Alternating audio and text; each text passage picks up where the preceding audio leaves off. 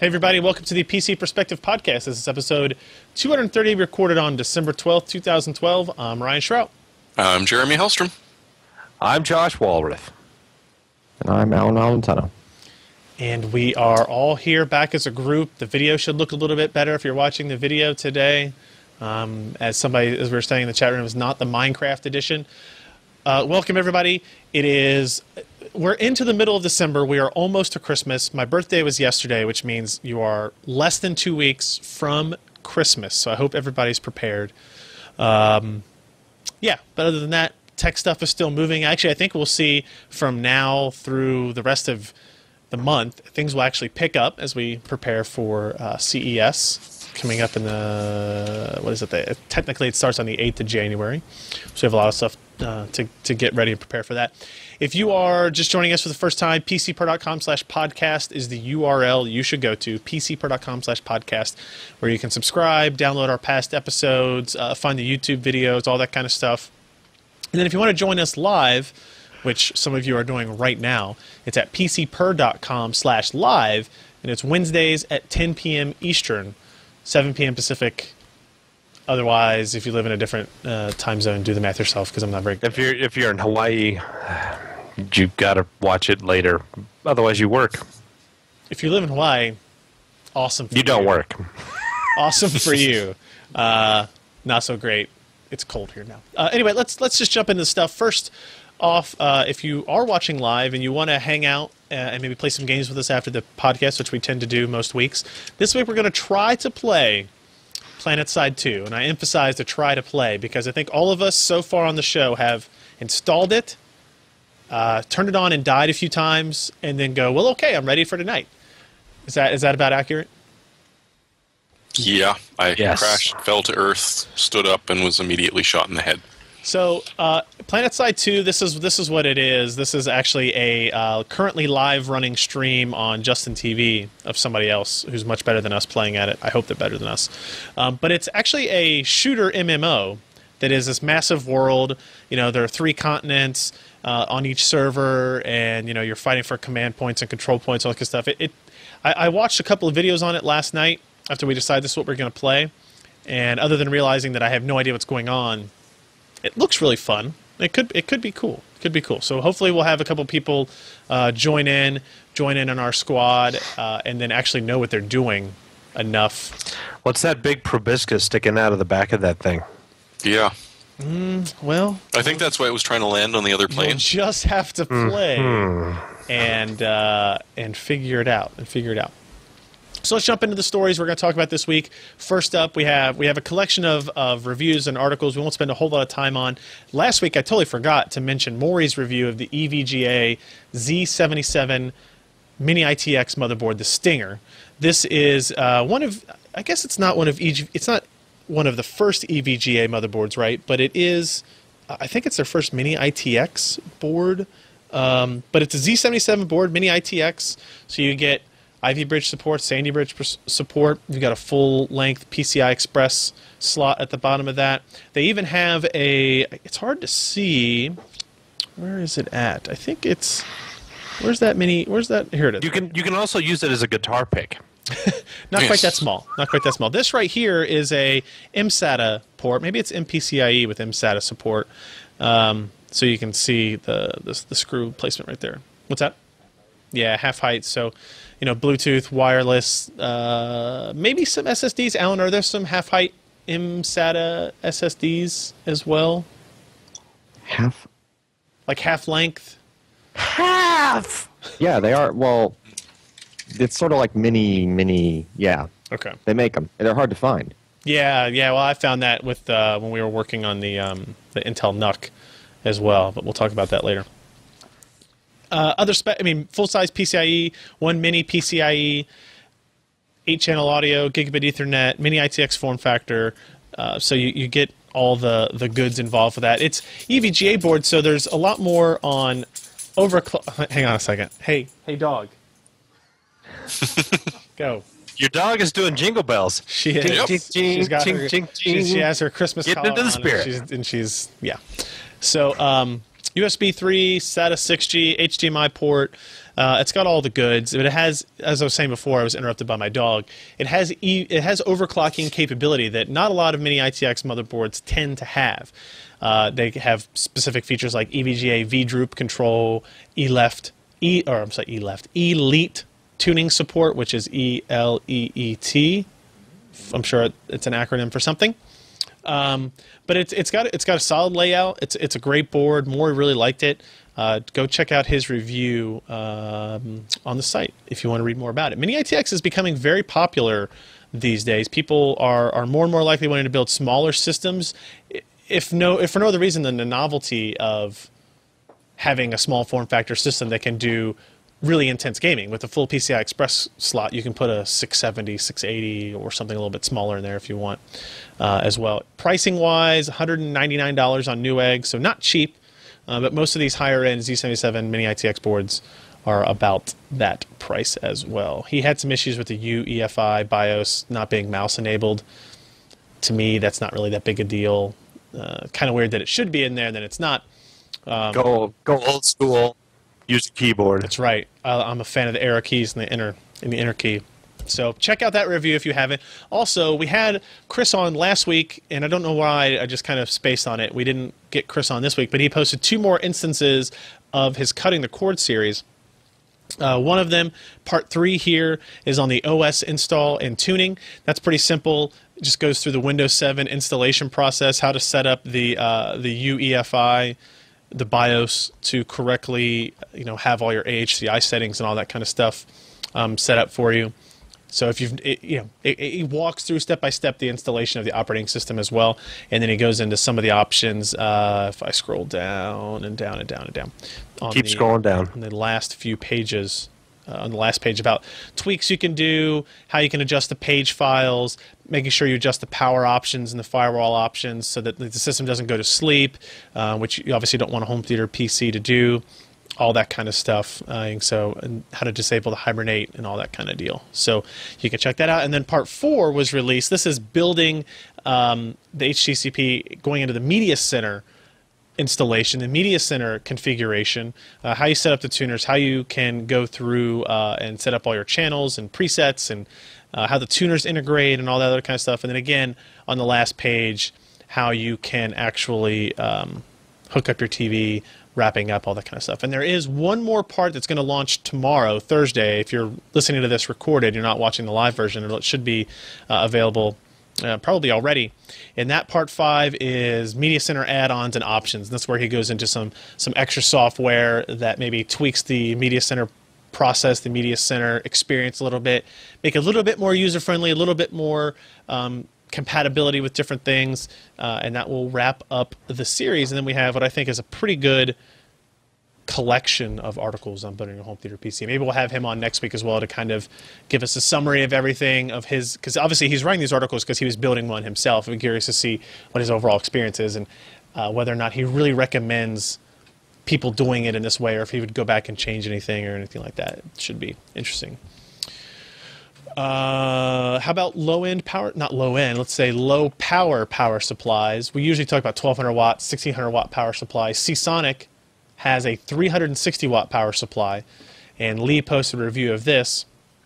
It's actually the lowest wattage of their G Series, which is not the Gatorade drink, but a standard cable, kind of a low-cost version of the power supply. It goes from 360 up to 650. We looked at the smallest, physically smallest and smallest power version just to kind of see, because there's a lot of people, if you're building a home theater PC, if you're building a Mini-ITX system, 360 watt power supply is going to be right in your wheelhouse if you're not using discrete graphics, right? So if you're just using a Lano system, Trinity system, you're just using an Ivy Bridge system, you're not using discrete graphics, this is the kind of power supply that you're going to want to look at.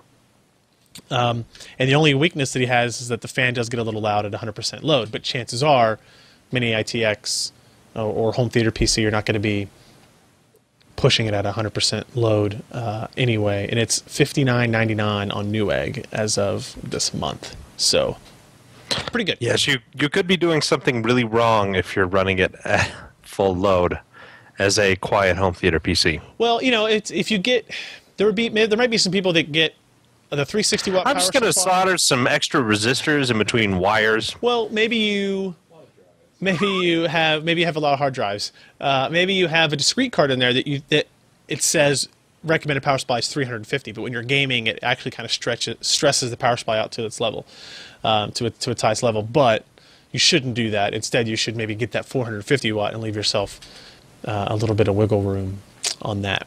Oh, no. They singing. broke up, so we can't sing that up anymore. Wait, what?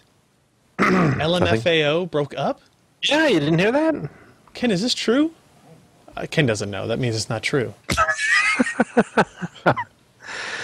Yeah. That would be crazy. Okay, and the last story, we literally just published it right before the podcast, and I think I could still hear Alan tweaking away at his picks. Typing away.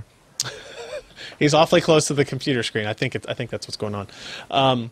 This is our PC Perspective Holiday Buying Guide. We try to do one of these every year, and Tim, I guess he borrowed some of this picture and added to it and edited it, but otherwise it was going to have a really cheesy thing if I had been the one to do it. So just thank you, Tim, for making our holiday gift guide image.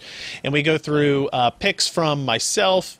We have Josh, Jeremy, Alan, Ken, Tim, Scott, Chris, and Maury. So we'll just figure we'd go through here. We'll each talk about ours, that are those of us that are on our podcast, and kind of go over why we picked those. So here's mine. This is kind of like a hardware software pick of the week, but expanded out and earlier in the show. And I think I might have already picked this once for my thing. So this is the iFixit Pro Tech Toolkit. This is exactly what it sounds like. It has a 54-bit driver set. It has spudgers, plastic ones and metal ones. It has all kinds of tweezers. It has suction cup. It has anesthetic wristband, which only losers really use anyway, let's be honest. In fact, I have shag rug and only socks on my feet when I build computers. And you... and I go around in circles around the table dragging my feet. Exactly. Before I touch any electronic component.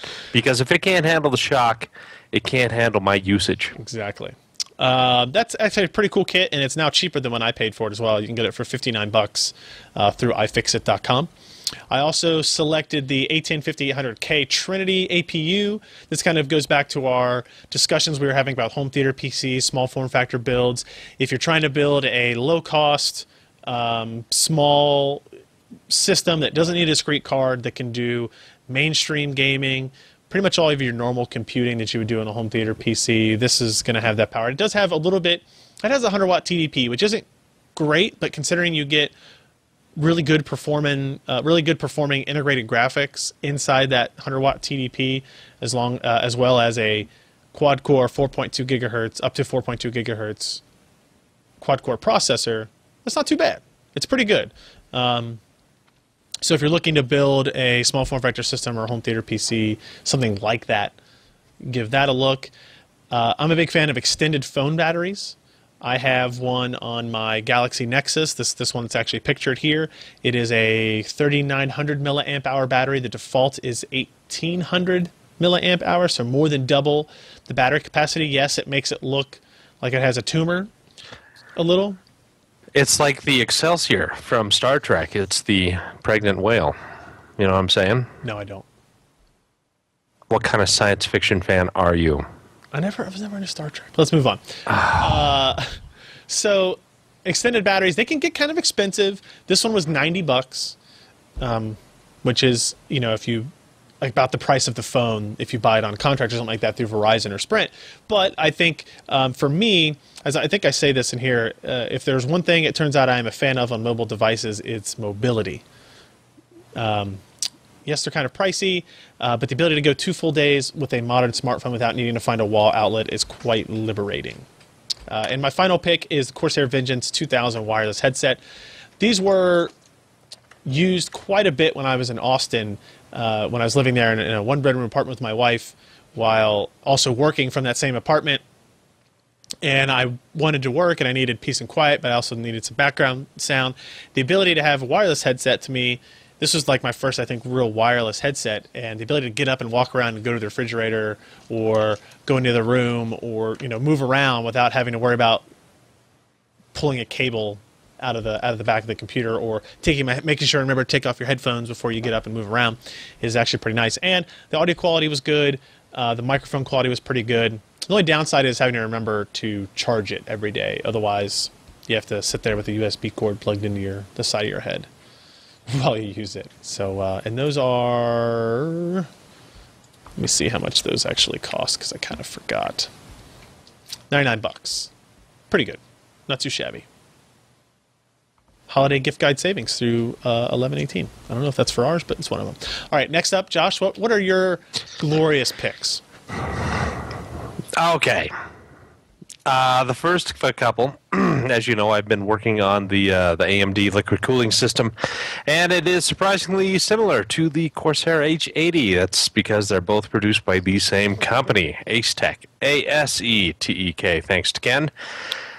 It's got a lot of interesting features to it. It cools very, very well, and it's pretty quiet for the most part, unless you really want to get it going, and then it does get loud. If you do it at 100% or extreme cooling, you can't be in the same room with it for an extended period of time, but if you do it silent or custom, what do you it think does about very, very well. The pump noise? Is it the pump noise or the fan noise? No, fan noise, because it's got the dual 120s. Right. Yeah. Okay. And so the second one, MSI R7970 Power Edition. Now, a few months ago, I reviewed the Lightning, which is essentially this very same card, except clocked higher. This is a more reference clock board. It's 925 megahertz. And it does the exact same thing as the Lightning. You just have to work a little harder to get it up there. Does it support but all anyway, 6 excellent displays? cooling. 6 active outputs. Okay. So you can have 6 screens on there. The only downside is that there's no dual link DVI output. If you want to have a resolution above 1920 by 1200, then you need to use DisplayPort, which still very few. It's interesting because on the Asus Matrix card, it has a similar problem, but it has a switch on top of it that enables one of the DVI ports to be dual link, so that you can do that. It's interesting. Yeah, it's in BIOS, and so that's a handy thing that Asus did. For my third pick, and one that I've been using for quite some time, is the Corsair Obsidian 650D. Now, I've really enjoyed using this case. It's my main one right now. It's got a lot of space because I need space. Lebensraum. Wonderful cord handling capabilities. It's got the front USB 3.0 ports and a couple other ports, which is nice, and that's just on a flip down corner cover. Yep. Cooling, of course, is excellent. It's very quiet. Construction is very good. I think for the price, it is a case that has everything that I could possibly need from it. And about the only bad side to it is the 120 or 180 millimeter fan that came with it. It locked up. I tried to kind of re-lube it and free things up, and I just ended up breaking some of the fittings, and so it never really worked again, and it's unfortunate. The other part is that it does not have the USB 3.0 motherboard headers. It's got the usual pass-through cables that you plug into the back of your motherboard that has the regular USB 3.0 slots. I think later versions of the case maybe shipped with that. No, they have not yet done a refresh that has that particular thing. Now the Carbide 300R that does have that, but the 650D still does not.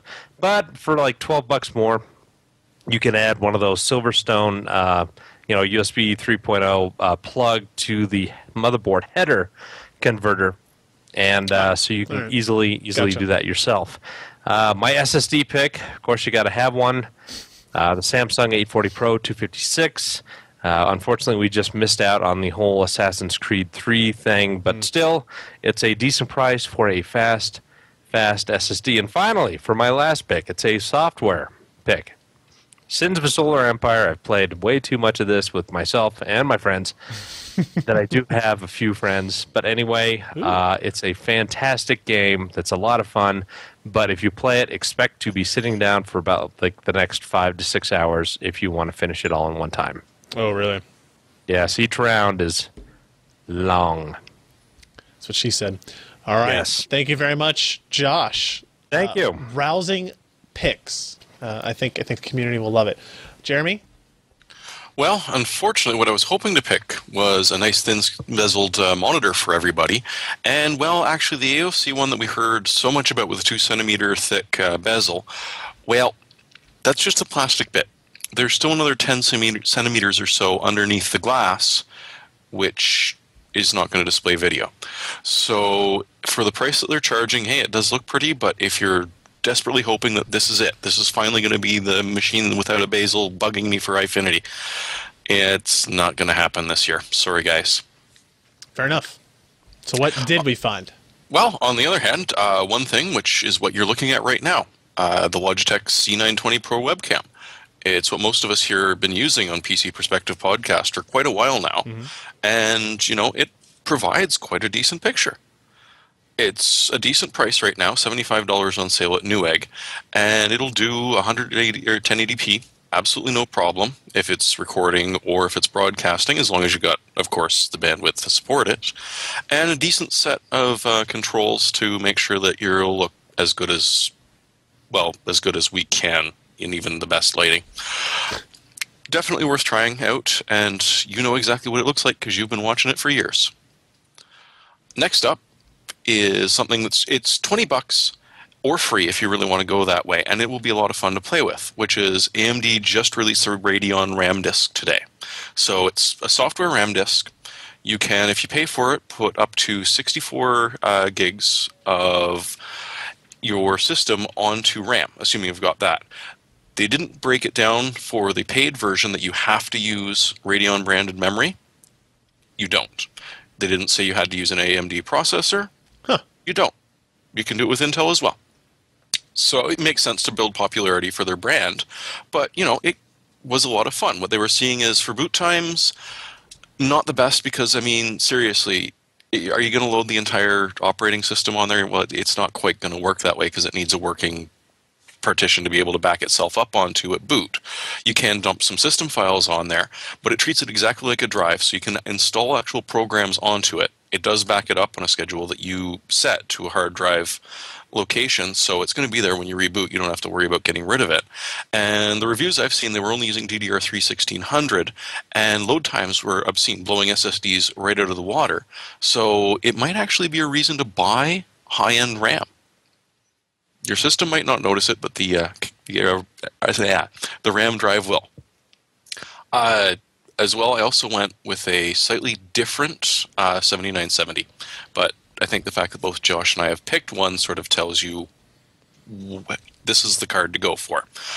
If you want to wait until Q1 and hope that NVIDIA and AMD actually deliver on what they're promising and that the silicon will actually be there for purchase and it will actually be great, hey, go for it.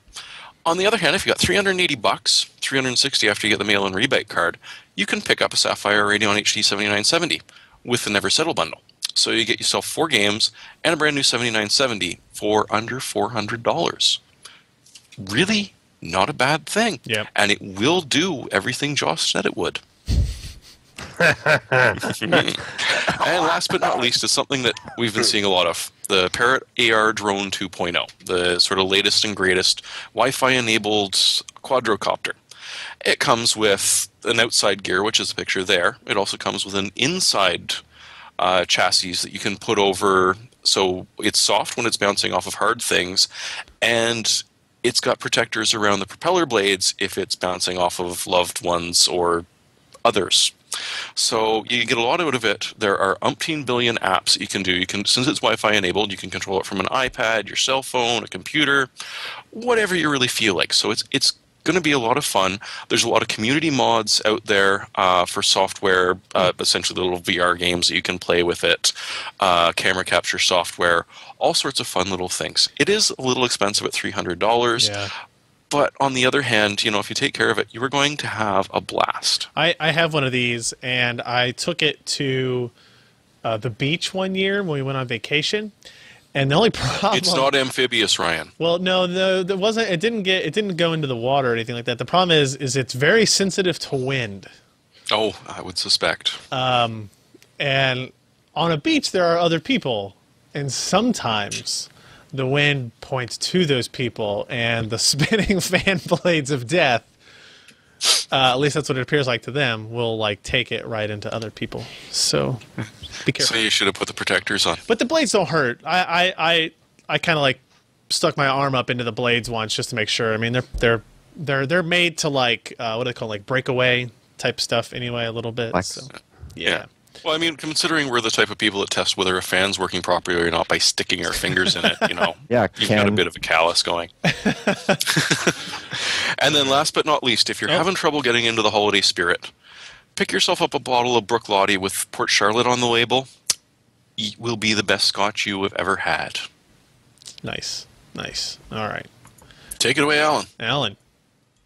All right, so all you jokers picked SSDs, but I sort of picked like a little mini selection there. Okay. I kicked it off by saying the Vector, the Samsung 840 Pro or 830, and the Intel 335 series are all pretty darn good.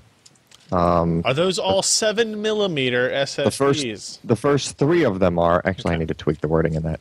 The first three of those four are the 335 series. For some reason, Intel decided to divert away from their normal 7mm chassis thing. Yeah. Because I had that problem yesterday. I was trying to install an SSD into my new laptop, and the laptop had a 7mm hard drive in it that I was replacing, but the SSD I was trying to shove in there was not 7mm. Try as I might, pushing, I had to rip apart the SSD. It doesn't look pretty, but it fits.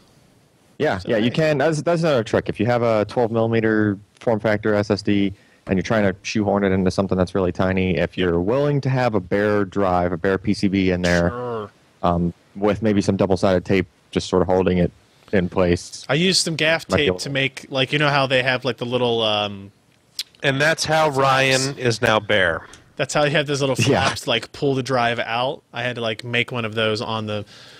the tape is on the memory chips, but I'm sure that's fine. It's really, that's fine. It's almost like until of course you pull the memory chips off of the PCB. Well, that would be impressive. I've seen it happen. All right, what else you got for us? Those are some pretty good picks, but generally I'd say that solid state drives, as most of us can attest to, if you have any system with a hard drive in it, and I know somebody that has a fairly recent MacBook Pro, and the thing is just dog slow, and it's only because of they just got the hard drive model instead of the solid state drive model. It's painful to use. It's just an atrocity. Anyway, so yeah, hard drives bad for your OS. So save, if you know somebody that has one, save them, get them an SSD. Next pick, Shure earbuds. I freaking love these things, especially the recent ones that come with the other cable. The other cable set. The ones I pointed to right here is the SE115M Plus. Those are the one set of Shure earbuds that don't have the detachable cables. They're like the very entry-level bottom-of-the-line one. But the benefit is that they have that smartphone connectivity, right? Okay. So they have that kind of connector that plugs into pretty much any smartphone now. It has the phono plug that's a little bit extended that has an extra contact on it. And it lets you control your music, and it has has a microphone built into it, everything. So basically it acts like a headset for your phone, but it's a really good set of earbuds at the same time. And they have higher quality ones on their website, if you want to go a little bit, if you have sort of an audiophile person you're trying to buy the set for. And when you do that, and we talked about this, I think, a few weeks back, I ended up making one of a pick of the week, I think, a month ago or something. You get the earbuds, they come with their own cable, but then there's like a $40 add-on cable that adds all this functionality to it, and the cable actually unsnaps from the earbuds, which is really cool because if you ever, really expensive pair of earbuds, the cable breaks. You don't want that to be the end of your earbuds, right? This way you can just get a replacement cable. And last but not least, if you're feeling really spendy and you want to buy someone else a big screen TV, then just get them a smart TV, Samsung type. That's how smart my choice. Is it? How what? How smart is it? How smart? Well, it runs Android. And is that one of the ones with the webcam that has the released hack that lets it watch you? Yes, there is a recent released hack which I think I got an email today saying that Samsung is rolling out a patch tonight. So I'm guessing that's because of this. All the free porn is gone. Yeah, Does the TV just speak up every? Does your TV speak up and say, "I'm sorry, Alan, but you can't do that"? Only occasionally. But if you do get one, I also recommend. Okay. Here's the damn TV watching you, and it's going to comment. Yeah. No, it is. That was what the hack was. It's I recommend getting the Samsung branded wall mount kit because they have one that's really cool. It's basically a couple of stainless steel pucks with the cable in the center of it, and it has something equivalent to that goes on your wall, and the set doesn't sit further than like a half an inch away from the wall. It's basically you hang it like a picture. It's pretty awesome. Yeah, it's a flush mount. We went to eat at a restaurant today that had a bunch of really these kind of, maybe not this thin, but really thin LCDs, and I was like, oh, my TVs are so thick. Yeah. And then I thought, who gives a shit? That is stupid. It hangs on the wall. So then I moved up. All right, yeah, cool.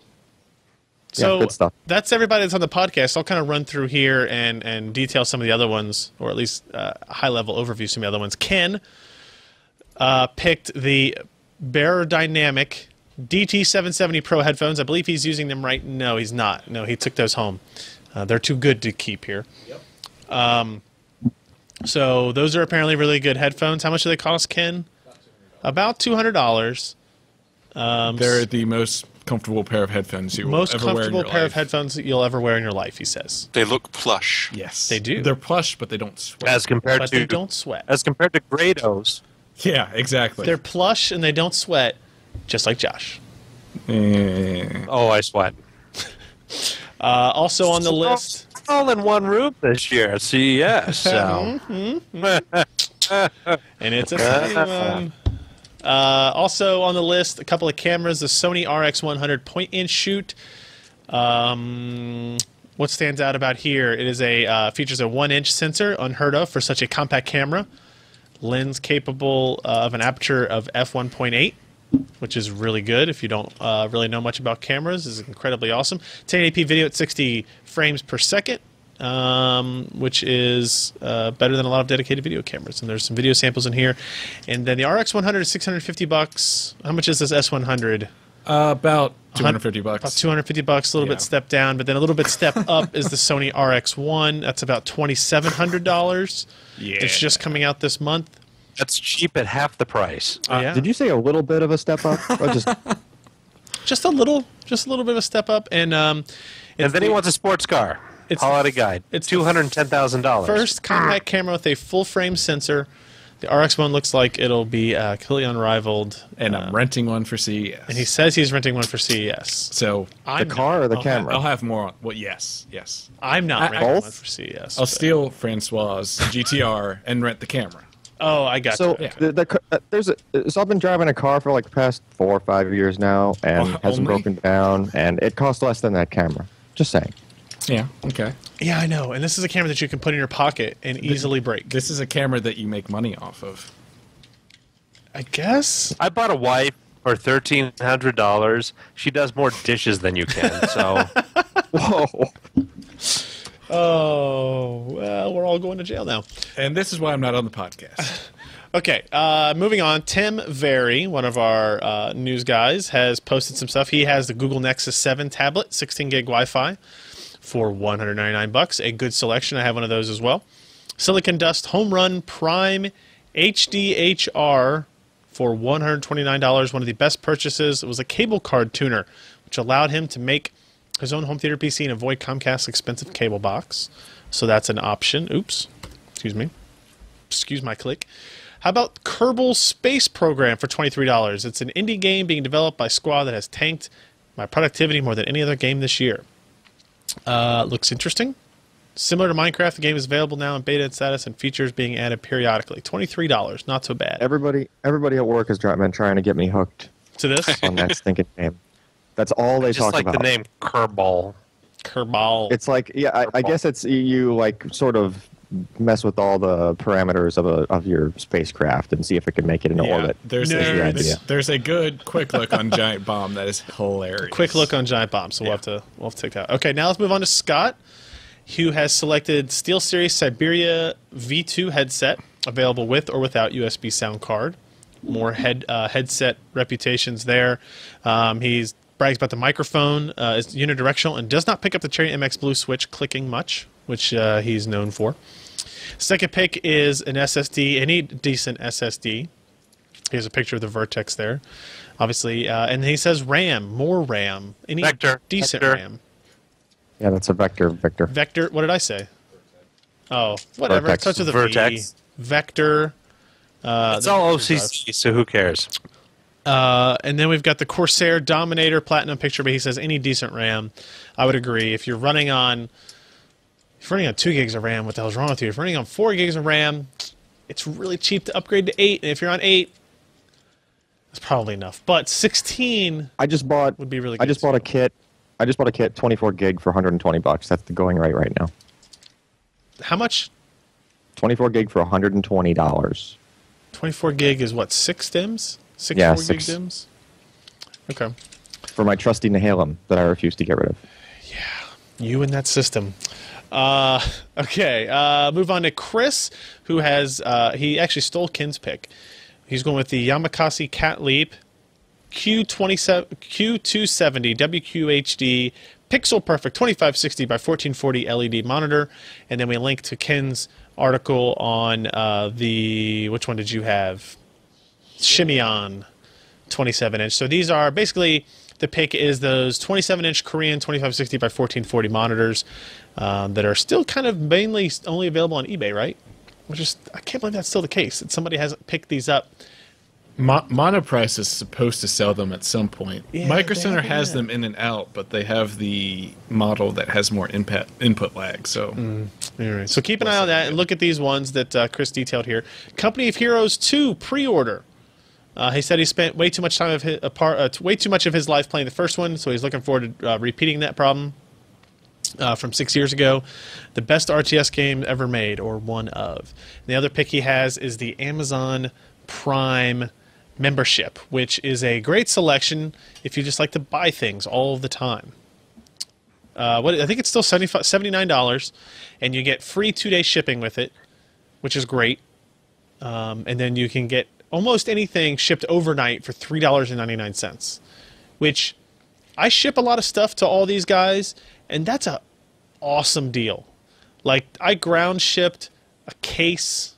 No, I ground shipped a box that had 3 water coolers and a motherboard in it from Kentucky to Texas, and I think it was like $45. And that's for ground, so terrific deal. I'm actually surprised they haven't increased the price on that recently. And finally, speaking of Maury, his picks include the Cooler Master CM Storm Sentinel Advanced 2 mouse. Has a lot of words involved with it. Very particular about his mouse, the feel, button placement, and apparently this addresses all of that. And it kind of looks like the head of a penis, but I didn't say that. Okay, I guess if you tilt it and squint some, you're a freak. OCZ Vertex 3 SSD, another SSD makes the list. And the Update the firmware. Update the firmware, yes. Samsung Galaxy S3 phone. And then finally the Mass Effect 3 Digital Deluxe Edition, which I think has all 3 games in it. Available through Steam. No, wait, Origin. I'm sure. I don't really know. I have to admit I've never played those games. If Colleen ever listens to this, she'll be extremely mad, but I've heard nothing but great things about them. So that's our overview of the holiday picks. We kind of went through them step by step. If you missed any, go to the site, pcpro.com, check out our picks, and please go into the comment section and leave us what you think might be better choices or additional choices, and maybe we'll add some to the last page of the article as well. We want to see what you guys think tech people need to have this holiday season. So, are you shocked that I didn't pick the GS3 as well? Well, I thought we talked about this just a minute ago offline, and it was because where was I? Somebody had picked it before you. I know that you recommend it. You recommend it, I know. Oh, sure, it's fine. It makes a great skipping stone. Yeah, across the lake. Yes. Make sure you make it across the lake. All right, we're going to take a quick break here before we jump into a handful of news items to thank our podcast sponsor through pretty much all of 2012, which we're coming up on a close on. So we should all, I want everybody on count of three to say thank you, MSI, for their support. You guys ready? No. All right, well, thank you, MSI. Let's hear from Alex. The all-new Z77 M-Power mainboard from MSI is poised to change the overclocking game.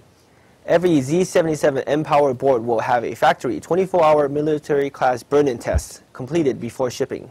Additionally, performance-optimized features such as Go-To BIOS, Multi-BIOS 2, V-checkpoints, Bluetooth 3.0, and onboard Wi-Fi allow users convenience and total system control over their overclocking and gaming experience. This is the new endurance champion, Z77 M-Power from MSI. All right, thank you, Alex, for that. I see people in the chat room saying thank you, MSI, and I appreciate that. Yes, we wouldn't be able to do the show without their support, and hopefully Alex is listening, and we'll get some support for 2013 to keep this show going. I would hate to have to just yank Josh off the air because I don't know what he would do on Wednesdays nights. Well, I didn't say yank him off the air. Just don't do it in front of Alan's TV. Yeah. Speaking of Alan, let's bring in Alan again, and he's going to talk to us real quickly about something you posted right at the end of last week, or right after last week's show, about the transporter and internet-connected private storage. What kind of makes this interesting? This is basically, easiest way to sum this up is it's a portable version of Dropbox. Put it that way. Okay. Basically, everything works the same, except the burden of the storage, because you know how Dropbox, the whatever your items are on all of the computers linked with that Dropbox account. This does all the same stuff, but none of it is in the cloud. Basically, the cloud is the fact that all of whatever connected laptops or other connected devices you have, they're all linking back to the hard drive that's in this unit, wherever it may be sitting. Okay. Right? So basically, it's for people that, you have stuff that you don't want in the cloud necessarily. You want it to be private, that sort of thing. Sure.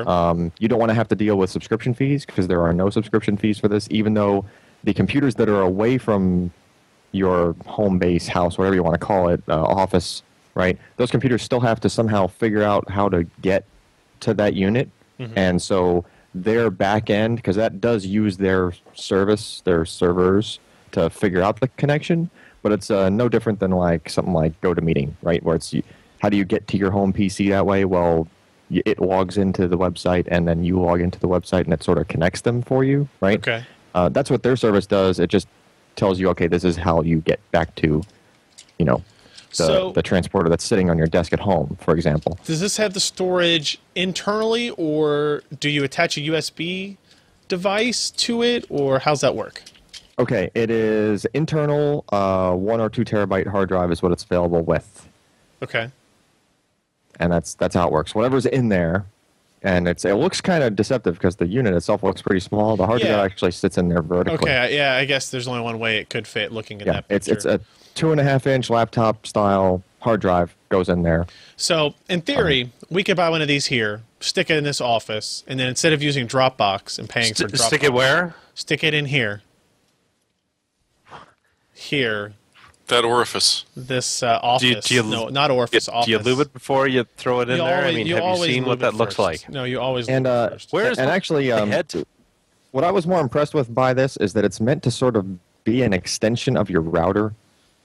You know how most routers, their NAS functionality is sort of right? You can't really, even if you're on the home network, the throughput usually isn't anywhere near what it should be. Yep. As far as the speed, right? Especially if it's a USB connected hard drive to your router, for example. From what I understand, the connectivity out the back of this it's not meant to be wireless. It's not meant to be on your home wireless network. It's gigabit to your router, and Did you just say the connectivity out the back of this? Yes, exactly. Just for Josh. So it's gigabit Ethernet to your router, and from what I'm told by them, what the throughputs that you see is basically the speed of the laptop hard drive. So It's probably almost pegging gigabit. I would imagine 80 or 90 megabytes per second. Hopefully, right. If it goes that fast, I doubt it's not going to go that fast if you're out away from your home. I'm interested in this. I guess my concern would be you have to have high upstream to take advantage of this, right? If you're trying to connect to files or download files from it. Well, okay. Here's the other thing. Say you want to use this as some sort of what I think is the ideal scenario is, especially if it's a holiday time, you want your parents or grandparents or whatever to be able to have access to the same huge batch of pictures that you have, all the kids, videos, whatever, right? But you don't want to have to deal with dumping it all across the internet to get it all there. Correct. And assuming that you were also trying to use this as meeting the checkbox of off-site backup, right? So here's what you do. You get the one that you're going to gift to them beforehand. You dump all of your stuff on your transporter. You put it on the same network as yours. If it sees that it's in the same house and behind the same router, basically, it will sync basically like the throughput of your network, not over the internet, right? Sure. Once you've already done the big moving of all your files, they're all sitting on the other transporter. Now you gift that to your parents. Now it's sitting at their house. Anything from then on is just going to sync. Any differences are going to sync. Okay. Right? It's only a different sync. It's only the new stuff. So you're not uploading terabytes of data across, the internet. I'm interested in the idea of a local Dropbox, like something that I don't have to pay for Dropbox anymore, and I can have it here. I don't know. There's some benefits to not having to worry about the uptime of our network in order to access files, or to have it copy files over correctly and that kind of stuff. So we'll see. When's that Kickstarter? What's it say is the ship date on the Kickstarter? They say they're shipping it's either January or February next year for the early adopter people. We will see soon then. Yep. All right. We've had a lot of talk in the last few weeks about ball grid arrays and socketed processors and people leaving or not leaving. So last week on the podcast, we talked about AMD's response, which was, hey, don't worry, guys, we're going to make socketed processors for the foreseeable future. Or I think they didn't use that exact term because that's what Intel uses. But we talked about that and said, okay, maybe AMD's trying to make a play at this because they have some goodwill they can get out of this. Well, Intel made a very similar claim last week, saying, quote, Intel remains committed to the growing desktop enthusiast and channel markets and will continue to offer socketed parts in the LGA package for the foreseeable future for our customers and the enthusiast DIY market. However, Intel cannot comment on specific long-term product roadmap plans at this time, but we'll disclose more details later per our normal communication process.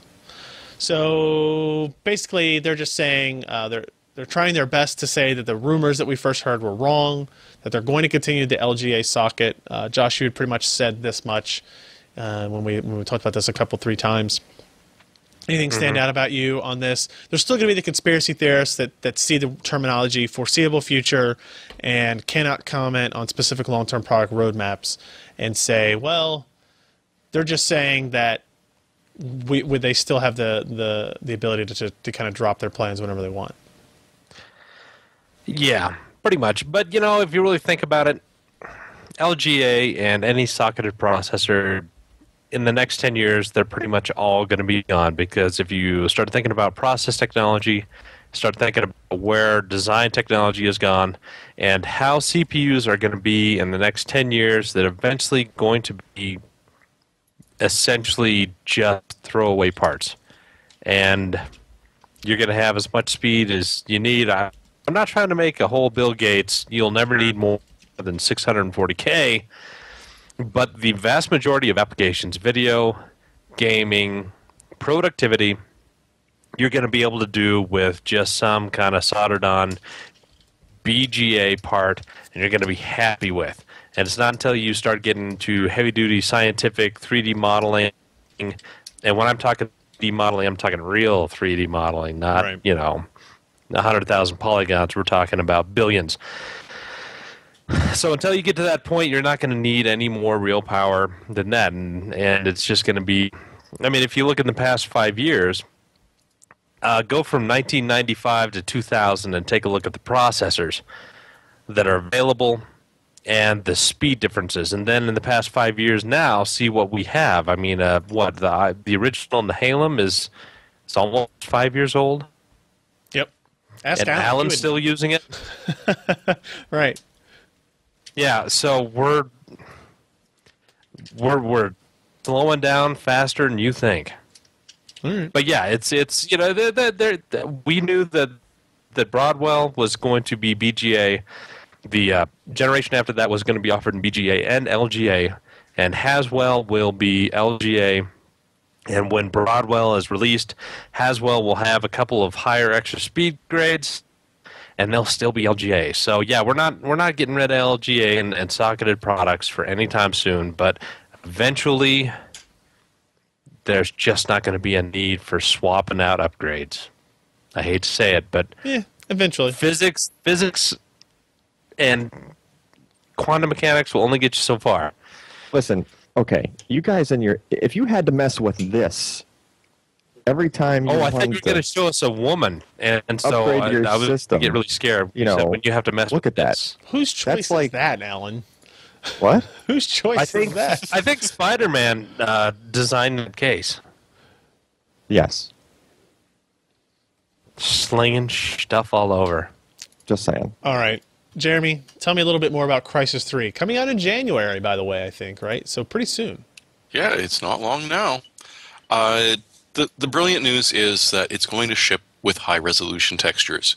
We're not going to have to scream and yell at them to finally get them to release a pack which we can then download to actually sort of make the game look relatively good on a high-end monitor and gaming computer. They've realized that maybe this was a stupid idea for, a company which built a game which was still being used as a joke to today. Will it play Crysis? To put out Crysis 2, which was just bloody horrible. So Crysis 3 is indeed going to ship not only with high-resolution textures, it's going to have the full gamut of what we're used to seeing on a PC game. So you're going to have objects, particles, post-processing, AF, AA, motion blur, all the stuff that we sort of want to see. And the actual game system is going to have parallax occlusion mapping, it's going to have cloud shadows, fog volume, really stuff that you need a PC to be able to emulate. Apparently each blade of grass is also going to have its own AI. Or at least they can model each blade of grass individually, and it will interact with the NPC and player individually. Will it tickle your toes? Will it cause you to laugh uncontrollably when you walk across it? If you buy that extra USB plug-in, yes, it will. But don't step on a mine, because that's going to sting. So it's nice to see that a game that originally defined the ultimate PC game for beating the hell out of your system is probably returning to its roots again, at least in spirit, if not in fact, and will hopefully once again start crippling systems everywhere. I hope so. I hope so too. Say what you want about the game itself, and this is like the worst possible video I could have picked to play, but that's okay. I can't see it. The graphics and stuff are what made these interesting to use and to play and that kind of stuff. So hopefully we will see a return to that. Indeed. Although the system requirements, probably, because they are just sort of saying, buy the latest quad core, buy the best graphics card you can get. This is good. I like that. Also, kind of interesting news this week. We've discussed the rumors about a Valve Steambox for a while, which has always been discussed as a PC that would be in your living room, that would run PC games through the Steam interface in order to compete against consoles. There were job postings that were posted, and they were denied rumors. Doug Lombardi denied the rumors. Well, it turns out after the Video Game Awards on Spike TV last week, I guess it was, over the weekend, Gabe Newell apparently confirmed that they were working on hardware to compete against consoles and living room PCs and all that kind of stuff. They didn't really call it the Steambox, but that's what it's going to be called. And it all, this is kind of what we expected to happen, right? We saw big picture mode be developed and show up and be released. We saw Linux version in beta. We saw what else? What am I missing here? Non-gaming software on Steam as well. So some of the quotes from the Kotaku story are pretty interesting. They said he, talking about Gabe Newell, also expects companies to start selling PC packages for living rooms next year, setups that could consist of computers designed to be hooked up to your TV and run Steam right out of the gate. So with that, he's basically saying there are going to be PC packages designed for your living room with Steam out of the box. Okay, great. But then he also said that they're going to build their own. They're going to build their own platform, and he says, well, certainly our hardware, meaning Valve's, will be a very controlled environment. If you want more flexibility, you can always buy a more general purpose PC for people who want a more turnkey solution.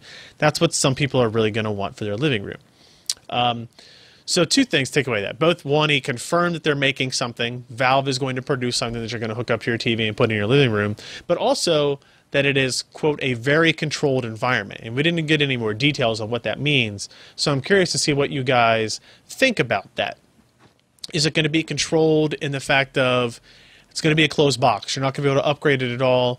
Don't talk about changing your CPU or your GPU or any of that kind of stuff. Are we talking controlled where you have to use big picture mode? Or are we talking controlled where it's going to run on a Linux OS, and therefore if it comes out in 2013, even if everything goes as planned and like lots of game engines start moving over to Linux base compatible, that it will be Valve only titles when it first launches. You guys have any thoughts on that? I think closed, to me, when I first hear that, is that it's going to be in terms of hardware, obviously, because they're going to want an environment that they control very, very closely. They'll be using Linux. Probably they'll work with whoever they're going to do the stuff. I would imagine it would be an AMD APU, just because in terms of graphics and software and Linux support, yeah, Intel is way far behind. Not a discrete card? Say that again. You don't think it would be a discrete card? You think it would be like an integrated APU? No, I think it would just be an APU. I think that would just, keep complexity down. Sure. Allow them to get greater control over the entire little platform, much in the terms of consoles. I mean, sure, it's going to work with third-party PCs, but I mean, and stuff you build yourself. But I mean, if they can really optimize the experience with the hardware, right, and cut out a bunch of the overhead, that are going to get better performance, better graphics, for the type of hardware they're using, and I mean they can really optimize that with a closed system. Couldn't they do that with a discrete card as well, as long as they very specifically know what that discrete card is? But then they have, they can say we're pushing 1080p with high quality graphic settings and that kind of stuff. Yeah, maybe we'll see multiple levels, but using the same hardware. Like, hey, you need this right, CPU and this GPU to conform to this, but I mean you've got so many other subparts as well with motherboard chipsets and USB 3.0 and stuff beyond that. I think the idea of having like 3 different Steam boxes, one that's $3.99, one that's $6.99, and one that's $9.99, and right, and what you're seeing is better hardware specs as you go up the line.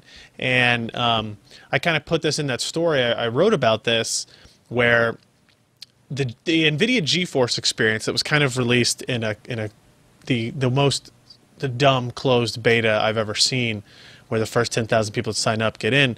The idea behind that is, hey, we look at your CPU, your GPU, your memory, and we look at all the most popular games and we preset your settings for the best gaming experience for that. And I see that if you take that kind of technology, couple it with 3 configurations from Valve that they have verified in terms of hardware compatibility and stability, and they sell, and that's how you get a PC style console experience that gives you maybe not upgradability, but like an upgrade path. If you want better graphics and better performance, you can pay for it. You can't do that today with the Xbox and PlayStation, that kind of stuff. But you still get the ease of use with something like GeForce Experience. You still get 10-foot interface design with big picture mode, and you can use a controller, and you can, if you want to, and do that kind of stuff. That's kind of where I see like this kind of all coming together. I don't know that Valve would choose NVIDIA, or if AMD has a similar maybe technology that they're working on. Or it could be something that Steam works on their own, and say, hey, look, if you want your game to be available in our Steam box, it has to have presets for our 3 configurations of hardware, right? And I could see them doing that, and that's where we get into a very, quote, controlled environment from a company that it's kind of weird thinking about it, because Valve is all about not a controlled environment. That was the whole reason why they were supposedly, if you look back to Scott's editorial about why would Gabe and Valve be upset at Windows 8? Because it was a controlled environment.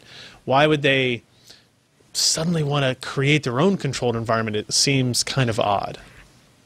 Well, I think their controlled environment is just in terms of operating system and hardware, and they want an open marketplace where they can sell as much stuff as possible within their terms. Right, within their, yeah. Think of EA and what Dragon Age 2 that they kicked them off the boat because of DLC issues. Yeah.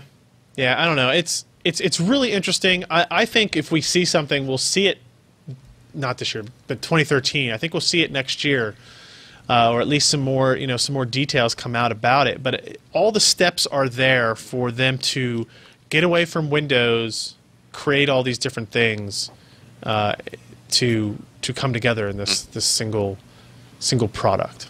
But if they make it upgradable, by purchase wise, so that you can buy different models of it, and some of them have a discrete card in it, well, then there's obviously a PCI Express graphics card in there, which means a little bit of work with a Dremel and some work on the Linux kernel, and hey, you can upgrade it for free. If we're talking about hackable parts and all that kind of stuff, yeah, I mean, they've seemed to me to be the kind of company that would be like, well, you paid the money for it. If you change it, we're not going to support it, but fair enough. We're not going to lock it down, maybe, but I don't know. It's interesting to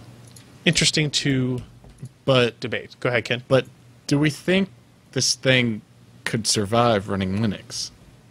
That's I don't. If it's actually see how running, it could. If it's actually running Linux, it would take a huge.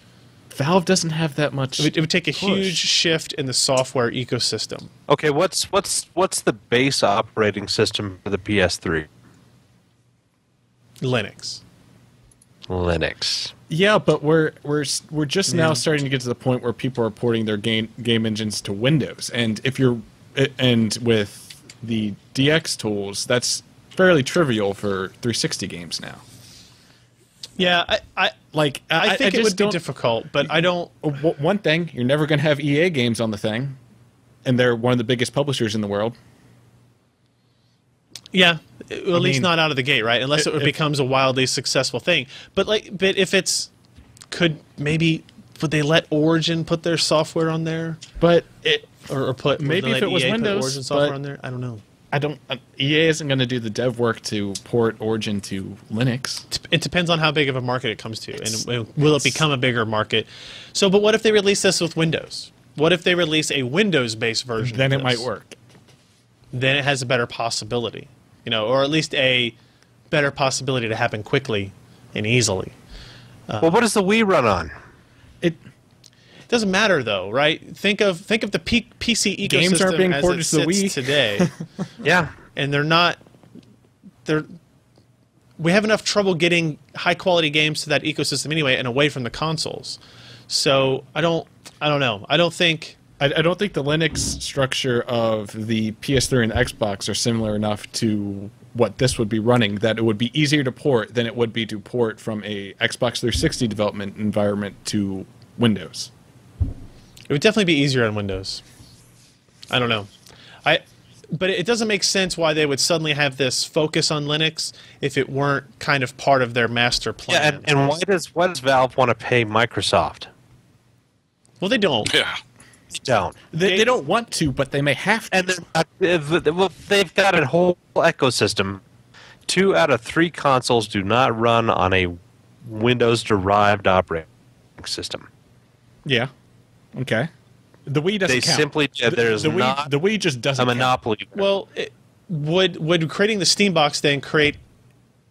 I guess the question is, would it be a fourth operating system that people would have to develop to, or is it close enough to something else to be easily transferable between them?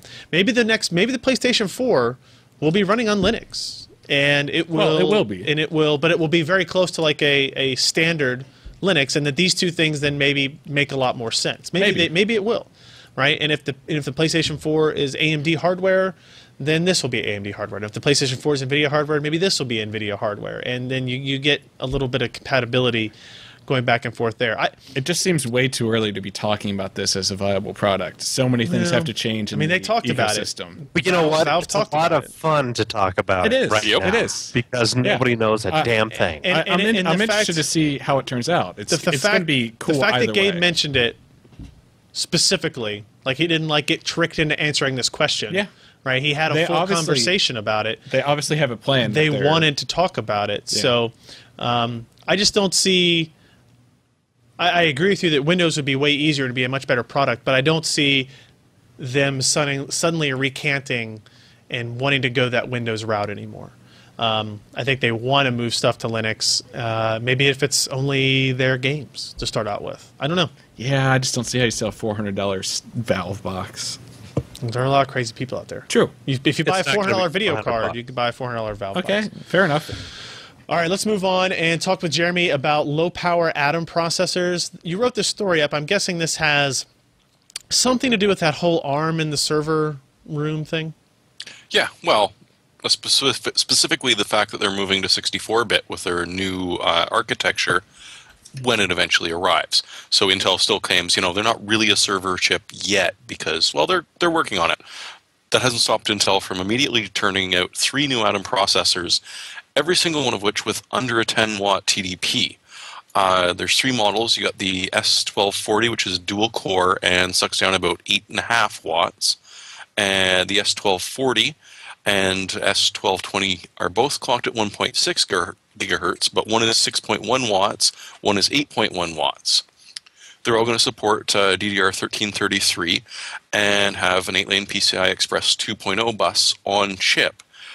It's not truly a system on a chip, though. It doesn't have an Ethernet controller, so there will still be a daughter board that handles that. Mm-hmm. On the other hand, when you're working in a fiber environment, a fabric environment, which the interconnects might be a little bit different, it makes sense to have a specialized Ethernet controller.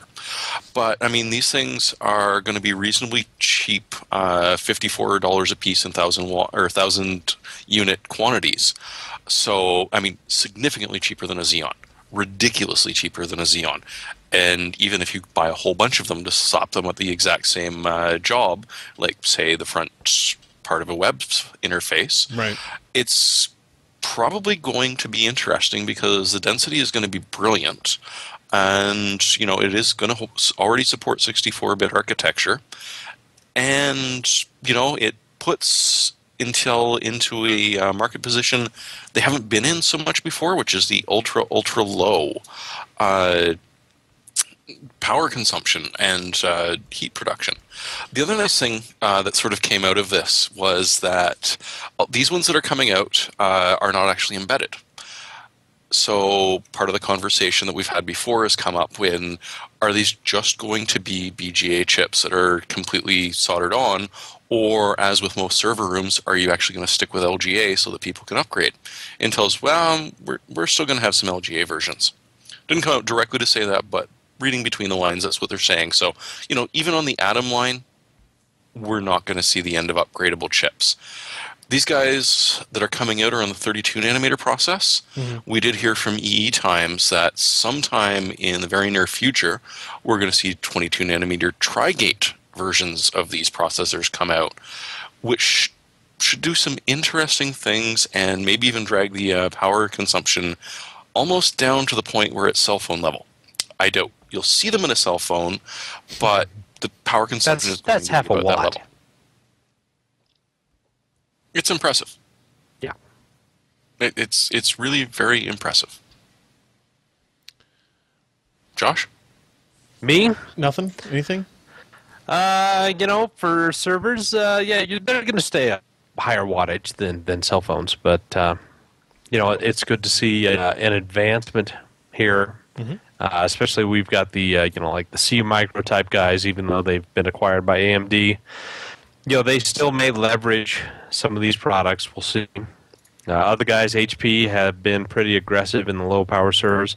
This will fit in nicely with them as well. But I think that a lot of people are probably waiting around for the 22 nanometer stuff to come out, a little bit better power, and better yet, better architectural differences that will improve, like out of order performance and fun things like that are very beneficial towards server workloads. All right. Other quick news bit here. ASRock announced or showed, or we saw a link to a new Thunderbolt motherboard.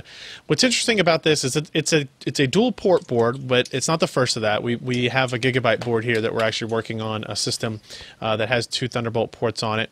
This is the ASRock Z77 Extreme 6/TB4. It's apparently, they call it the world's first 4-channel, but again, I don't think that's accurate, or maybe it was when it launched. I don't know. The interesting thing about this that stood out is this feature right here. They call it the exclusive DPN, and don't snicker about it too much, Josh. I'll try not to. The world's only Thunderbolt motherboard supporting discrete VGA card via Thunderbolt. So essentially, ASRock is taking the DisplayPort connection from the discrete graphics card, taking it into the motherboard through a DisplayPort input connection, and then sending that back out the motherboard Thunderbolt header. More than likely, this is simple electronic pass-through, and there isn't much or any logic going on to trick the system. It also raises concerns that the motherboard and display solution won't be officially approved by Intel. And I say, we are, after all, still waiting to see the ASUS Thunderbolt EX add-on card for their board to actually go on sale. We have one here, and we've tested it, and it works great. But apparently Intel changed the certification process in the middle of the certification, and ASUS doesn't know if they're going to actually ever get that out. And we're getting pretty far after Thunderbolt's release, and Z77's... Was the Z77 launched last CES? Last April. Yeah. It'll say April. So, I mean, it's been a long time. So we're going to try to get one of these motherboards in and see what that works. Keep in mind that we were able to do this sort of, but through software with Lucid, right? If you use Lucid Virtue MVP software, you could use a discrete graphics card through a Thunderbolt connection on the ASUS motherboard or the MSI motherboard or the Gigabyte motherboard that we've tested. But you don't get the pass-through.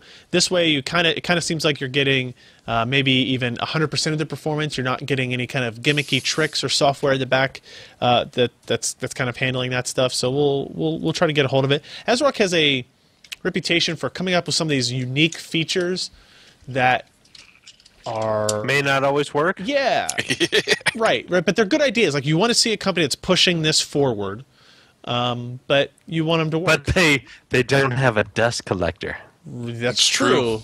They don't have the dust collector. All right, and our last piece of news comes from Chinese translated VR Zone page. New details about Haswell and the Core 4000 series of processors, and basically this diagram here details rumors, at least, of all of the Core i7, Core i5, 4000 series parts that were released under the Haswell name. They'll sound very familiar to you. The Core i7 4770K, 4670K, 4570. Then you get into some low power stuff. What's interesting about it is that if these numbers are to be believed, the Core i7 4770K is the highest end option, just like the 3770K is today. It has a base clock speed of 3.5 and a turbo boost speed of 3.9 gigahertz. Should sound familiar. It's a quad-core part with hyperthreading. Sounds familiar. It has integrated graphics, but this time it will be improved. It's going to be labeled HD 4600 instead of HD 3000. Clock's as high as 1250 megahertz. Should sound familiar. Dual-channel memory support. 4000. What's that? Josh? HD 4000 is their highest right now. So yeah, it's 600 points higher. Oh, okay. Not 3. Yeah, you're right. You're right. Yeah. Dual channel memory support. And it's not a Radeon. You're sure about that? Right. Support for DDR3 1600. Sounds familiar. So the clock speeds and feeds are basically the same as the 3770K, but obviously the core is going to be different. So we'll have to see about that. But what has increased is the TDP goes from 77 watts to 84 watts. Is there anything that can be assumed from that, Josh? Is it better performing graphics? Is it a less efficient core for the first iteration of Haswell, do you think? Or is maybe performance going to be, the performance difference between Ivy Bridge and Haswell going to be extreme, and that's why they're willing to give us the 7-watt TDP difference? How big of a difference was Nehalem from Sandy Bridge per clock? In wattage or in performance? Well, performance per watt. Oh, significant. Yes, and I think we're going to see the same thing here. I mean, it's a totally new architecture from Intel, not only on this GPU side, which is apparently going to be a big jump, but also on the CPU side. And it's still a 22 nanometer part, so they're going to have more transistors. Yep. No matter what they do, to get the improvements that they're looking at. And so that's going to be wattage. And so, yeah, only going up 7 watts for a part that's clocked the same, but is probably going to be about 15 to 20% faster in pretty much every metric you could throw at it. I think that's money well spent. Or at least thermal overhead well spent. We will see. Again, that's still rumors, and they're very early in the rumor mill in that area to part 2. So even though we kind of did our hardware software picks for the week in long form with our holiday gift guide, I figured we'd go ahead and do one more, just because that's part of what the podcast is. Those sleigh bells ringing and jingling too. So can we do that at the same time? No, let's not. It's hard to do it in time. We sing together a lot, but it's hard to do it in time. I'm not fluffing it. All right. So my pick is, so I get to deal with a lot of laptops, and at the end of the day, kind of like we saw in our holiday guide, I like extended batteries because I prefer to have long battery life as opposed to sleek design. Ultrabooks, not really for me. As compared to girth, right? Correct. So, the size of the battery? Yes. So here's what I bought. I bought the same laptop I've had essentially for the last 5 years. This is the Lenovo X230. And it got about 8 hours and 45 minutes or so on the PC Perspective battery test with the 9-cell battery, which is this one sticking out here. But then I also got this slice battery, which makes it thicker, obnoxious. If I close it here, baby. So if we compare that to like my Lenovo, it's not going to work. I got too many cables connected to it. My Lenovo X1, it's a very different animal, right? So here's Ken's MacBook Air. Here's my X230 with the slice. Do you batteries. live in 1997, Ryan? I mean, seriously, look at the size of that thing. And here's the thing. Does it have? It's on a dock screen. It's on a slice battery. Even take the dock off though, and it's still a fair size. Yes, but here's the thing. I tested the Lenovo Yoga. I tested the ThinkPad X1. I tested, we're talking 4.5 hours of battery life, right? Well, that's not good enough for me when I'm out at CES or something like that, or Computex, and I need battery life. And I don't really feel like having to find an outlet all the time. This machine with the slice battery went for 14 hours on the battery test. It loved you long time. It did, right? A very long time. And I got it super cheap. It was $800 or so with the extra battery during all the Black Friday sales and all that kind of stuff. So there's just something about it. I had the X200, and then I had the X201, and now I have the X230. And it's just, you can throw them against the wall, you can throw them on the ground, and they just work. And the battery life is great. The keyboard is great. And I don't know what to say. I have nothing else. It's a backlit keyboard? Yes, it is. Actually, this does have a backlit keyboard. It has 2 USB 3.0 ports. It has mini display port. It has VGA output, which is important. And it's not super light like this. I think how much did I say it weighed with the slice battery? It's about 5 pounds. about 5, maybe 5.5 pounds with the slice battery on it. So that's my pick. As Durs says in the chat room, it's a man's laptop. It's none of your girly, thin laptops. Carely. Jeremy. Come on. When you can carry a Toshiba satellite around all day, then I'll be impressed. I'll bring Alienware M17X with me to CES. It's about 45 minutes of battery life, huge screen. Go ahead, Jeremy. Well, I finally decided that this is going to be an Ifinity Christmas. Of course, I need to find something relatively affordable, you know, a monitor floating around $150, $180, and Josh convinced me that it is time to toss TN to the side, just like I tossed my CRT to the side. So looking around, I found the ASUS VS229H-P on sale at Newegg, both in the US and Canada for $150. Free shipping in Canada. It's not quite 5 milliseconds gray to gray. It is an IPS screen, but it's decently fast. A lot of the reviews that I've seen have described it as, you know, reasonable for gaming. And it is an IPS. It is a 1080p screen, and I can afford 3 of them. So this is good, because while I would love to have 3 cat leaps, it's not going to happen this Christmas. It was worth a shot, though, huh? Oh, it was a nice dream, and I can still dream it, because I mean they're only going to get better. I mean, 1440 screens. Yep. Maybe they'll be passé. We'll move to 1600 or higher. So for now, I don't know. This is not looking too bad. 3 of these screens for $450 is only $50 more expensive than a single cat leap. Yeah, a single one. I know, it's easy. But then you can use that same logic where you can get 3 cat leaps for at the price of one 30-inch Ultra Sharp from Dell. And while I do appreciate the suggestions coming down from the chat room, you're doing newegg.com, not newegg.ca. Yeah. The pricing is different, and the shipping is obscene coming across the border.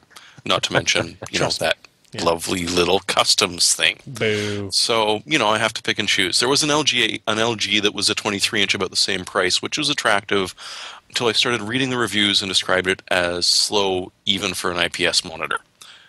Not so much. All right, we'll move on to Josh. Want to make breaking news, everybody. Google Maps is now back in the iTunes store. Does it have that Australian city in it? I just tried to download it and said it's no longer available, but that could just be a... Good job, Apple.